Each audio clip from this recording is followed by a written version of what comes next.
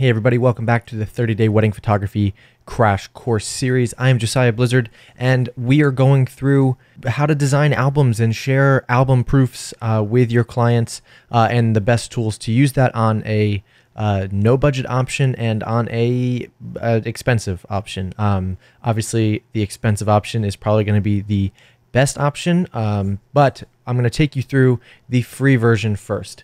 I've already uploaded some of my photos that I want to design this album with through Kiss Designer. You can go to kiss.us and sign up for an account. I'm not sure if you still have to verify if you are a photographer or not.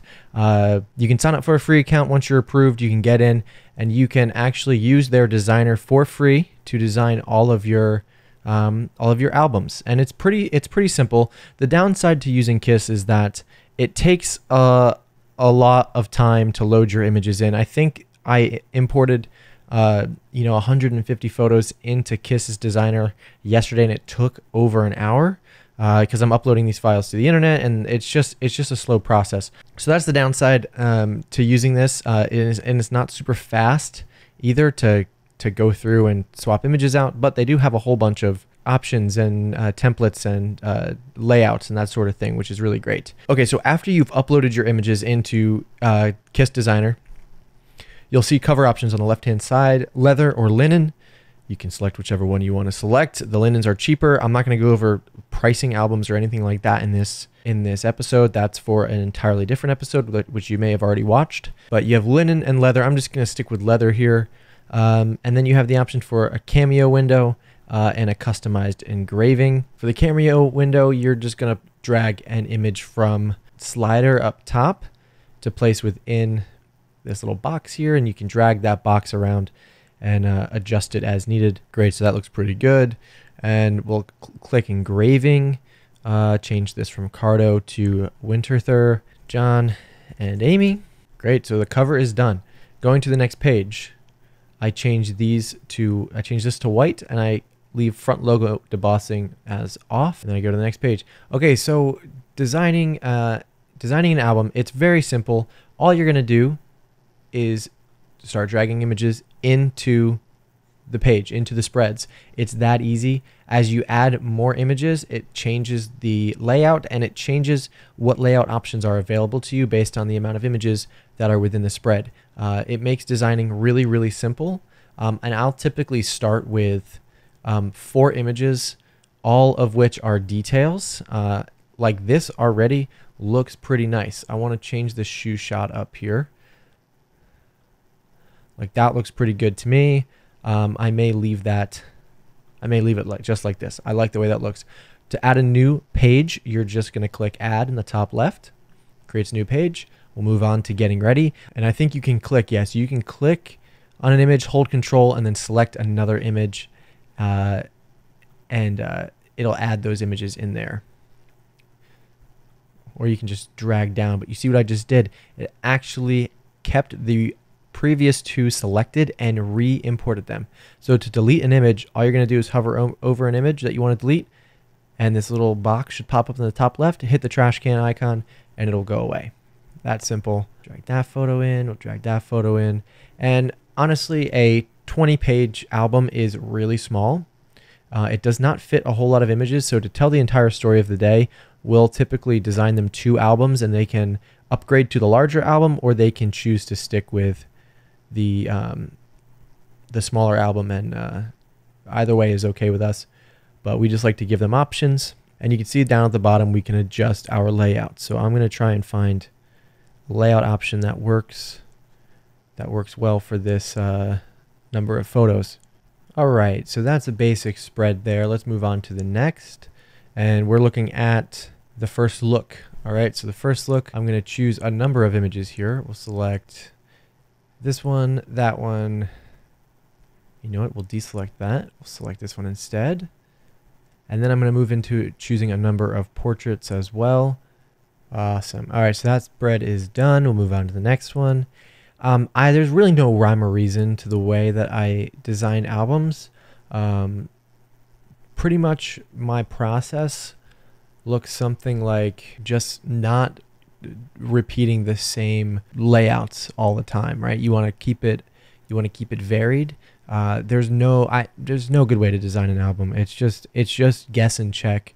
It's gonna be determined based on the number of images you have available. I mean, at least that's how I feel about it. It's gonna change based on how you shot the wedding. It's also gonna change based on how many pages you have available to you. Personally, like, I think the ideal album size is somewhere around 50 pages or so. That seems to be a pretty good spot for me to be able to tell the full story of the wedding day. I like to keep my spreads very clean and simple. Like, if I could, I would leave the spread just like this, and that looks really, really good to me. However, I know that based on the client only having 20 pages, they're not going to want to have only one image per page on a few of these spreads. So we're already going into pages 9 and 10. We've already gone halfway through the album pretty much. We'll add in some bridal party for this next spread. And for 20 pages, I typically will only include the full bridal party along with the bridesmaids and groomsmen all on one spread. I typically don't have enough room in these albums when they don't upgrade their album to have more than one spread for bridal party, because there's just so many events that you have to squeeze in that it just becomes a little too much to have a separate spread for the guys and a separate spread for the girls. Like, I can't shrink the image down, it feels like, which is a little bit annoying. I much prefer to use a different software called Fundy Designer. Fundy gives you far more control, just user capability. You're able to adjust sizes and rotation, and there's just a lot you can do with it. It also doubles as other print product examples. There's a whole bunch of things built into Fundy Designer that makes it worth getting. It is, I believe, like a $500 one-time payment, but trust me, it is so much quicker and easier to use. But as far as album designs go, I'm not even going to show you this entire thing because it's going to take too long and it's going to be really boring. I just go through and I just make sure the spreads look different, that it's varying up. Imagine if you were turning page by page what this would look like as you were opening it, and you just want to tell the story of the day. So I always try and include details, getting ready, first look and portraits, some of their individual portraits, the bridal party, some family photos, a full telling of the ceremony. Typically it's going to be one spread, and then from there you go and you do additional portraits, or you do toasts, that sort of thing. So I'll show you what I do for the ceremony here. I just explained it a little bit, but it's just in guess and check, guys. That's all I'm doing. I pull an image in, I decide if I like it or not, and then I take it out if I don't like it. It's that easy. So you can see we have a whole bunch of images here. I'm going to put this one on the right because I think this one stands alone on its own pretty well. And I actually don't like this template on the left, so we're going to alter this layout once more. And we'll adjust the kiss photo. I think I have a vertical in here of the kiss. Oh, maybe I don't. But we did shoot wide, so that looks much better that way in a wider image. And you can always zoom in a little bit if you need to. Really simple to use. You guys play around with it. You'll get the hang of it. It's not that difficult.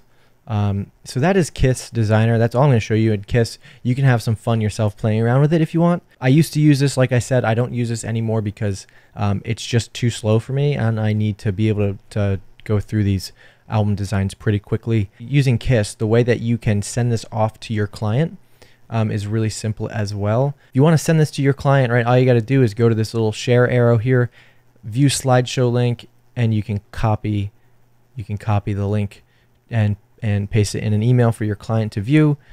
You click next, and they're able to flip through as if this were an album. Looks pretty good to me. Love this spread. We just spent like 2 minutes designing this, and I think this looks pretty good. So that's all we have there. You can add your own branding and logo up here. And honestly, what we do, our process using Fundy is a little bit different. So let's open that up real quick.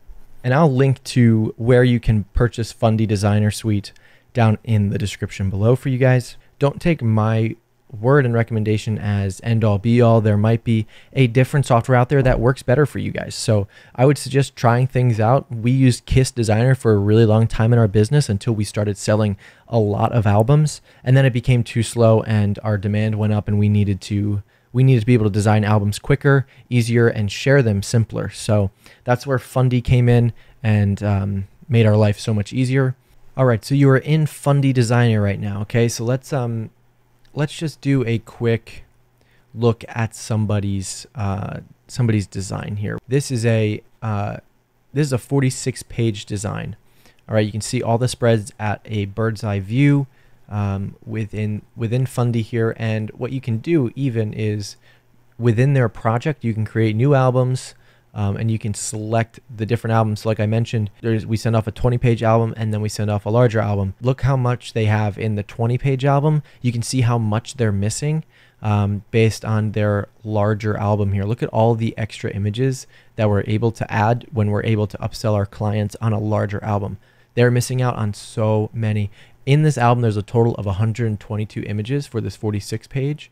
In the 20-page, there's only 57 images. So they have doubled their images by upgrading their album. Obviously, they doubled their album. They're going to get double the amount of photos. To design an album, you click New Album.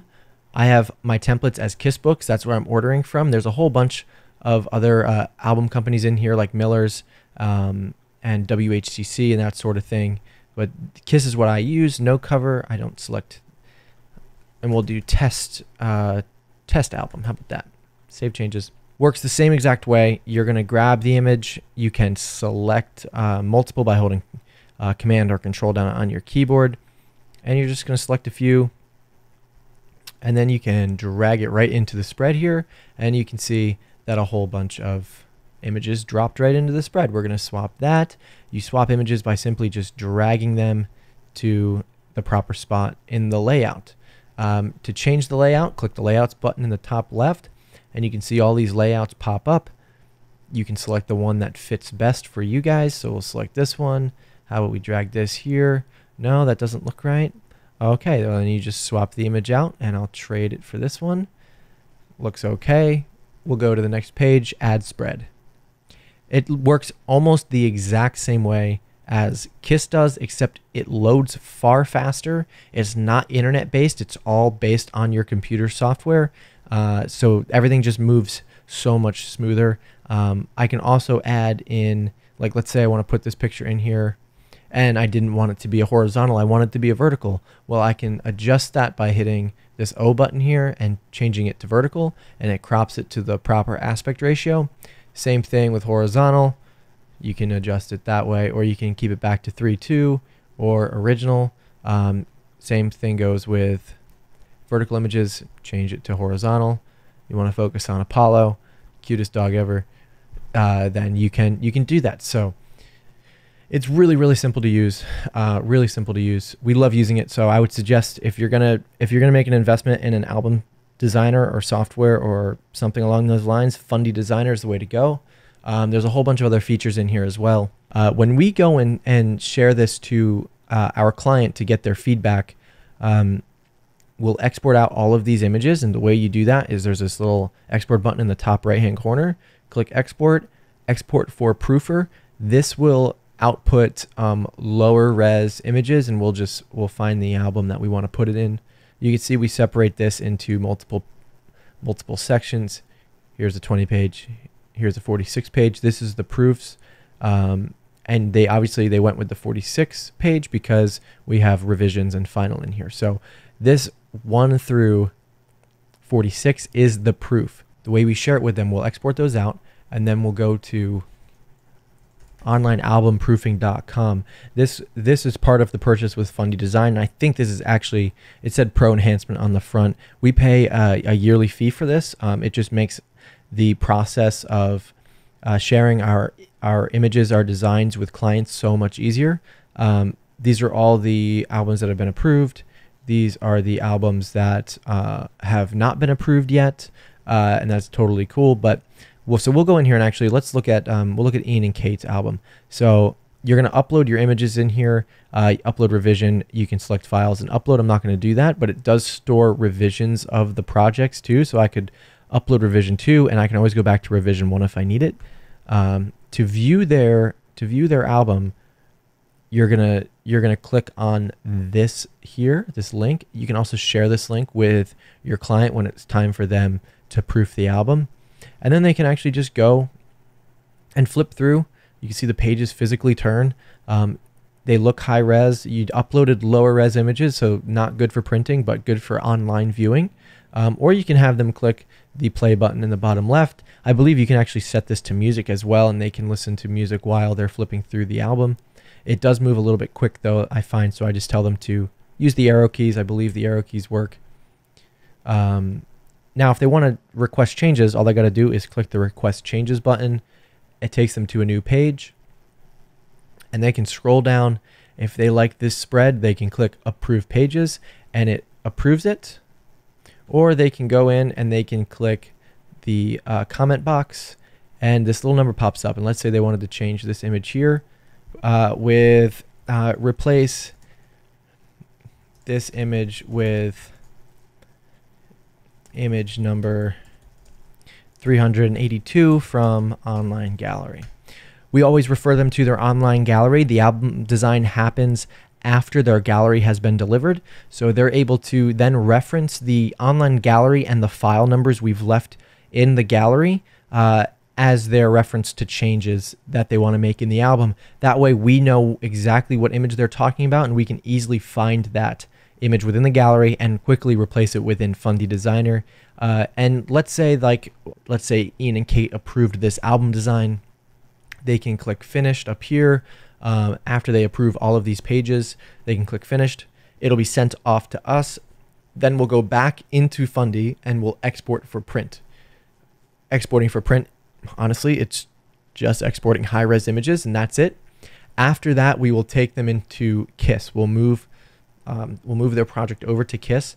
And when I open Nick and Courtney's here, you'll see that I'm actually not importing individual photos, but I'm importing full album spreads. So instead of uploading 150 images and having to redesign in KISS, I exported the full-on spread out, and I'm pretty much just copying and pasting the full image onto the full spread. So if I were to move this, delete that, it's just a single image and that's it. So you can import all of the spreads that you exported out of Fundy into KISS, and you order right from KISS. At this point, there's no more changing their album design. It is simply just deciding on the cover options. We do not send them all of the options here. Instead, we'll send them to a link, and this link contains information about upgrading sizes. They can see some samples, and they can see the most popular cover options, and these are the only ones that they know that we offer. We chose these options because we feel like they are the timeless options to choose from, that there's no crazy colors, that in 50 years these albums will still look up to date, and they won't look out of style or outdated.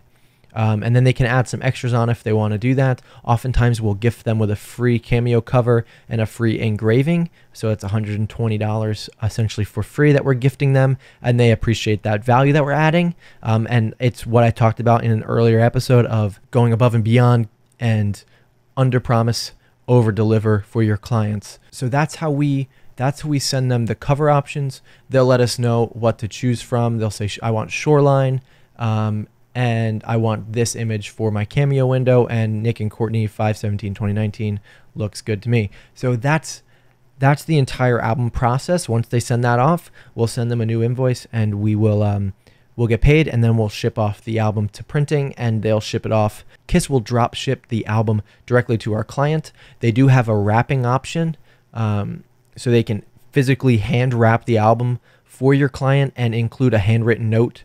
That way it actually has a nice little personal touch as if it's coming directly from you. It does cost an extra $35, but it goes a long way, I think. So adding those little personal touches means a lot.